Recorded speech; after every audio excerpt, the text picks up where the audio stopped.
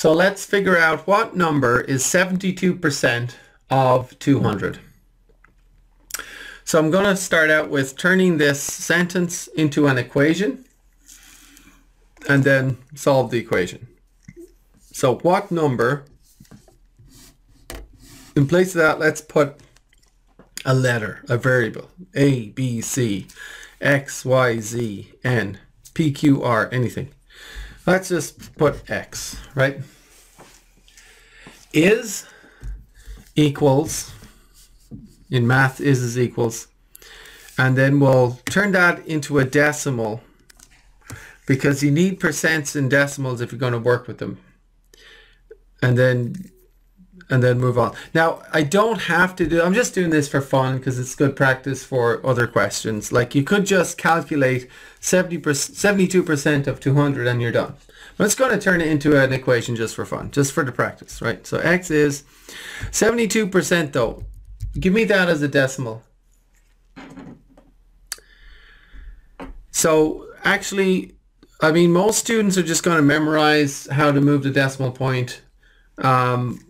I want you all to understand it though. So write that as a fraction first. 72% is 72 over what? 72% as a fraction is 72 over 100, right? And 72 hundredths is 0.72. That's 72 hundredths, or 72 cents. 72 cents of a dollar. 0.72. 72%, 0.72, 72 hundredths. Three ways of writing the same thing. Okay? Of means multiply. Multiply by what? Of multiplied by 200, right? So X equals 0.72 times 200. So to get the answer, we just calculate this, right? So long multiplication, 200, 0.72. Press pause on the video and do this yourself.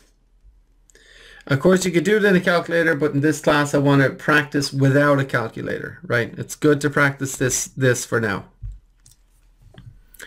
Okay, I hope you pressed pause and tried it. I'm going to do it now. 2 times 0 is 0. 2 times 0 is 0. 2 times 2 is 4. Put down a 0 and multiply by 7. 7 times 0 is 0. 7 zeros is 0. 7 twos is 14. Now add these numbers. 0, 0, 4, 4, 1. This is not the answer because we have to deal with the decimals. There are 2 decimal places in the multiplication, so there must be 1, 2 in the answer.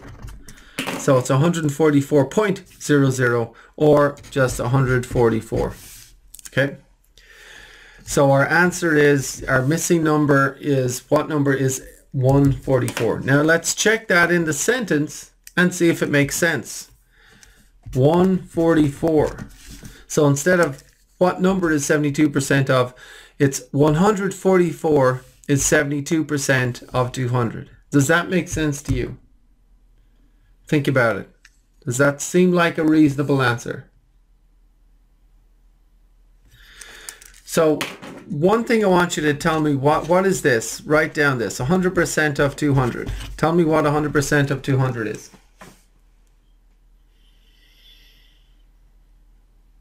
100% of 200 is 200, right? So 72% of 200 should be more or less than 200. It should be less than 200, right? And 144 seems like it's about right.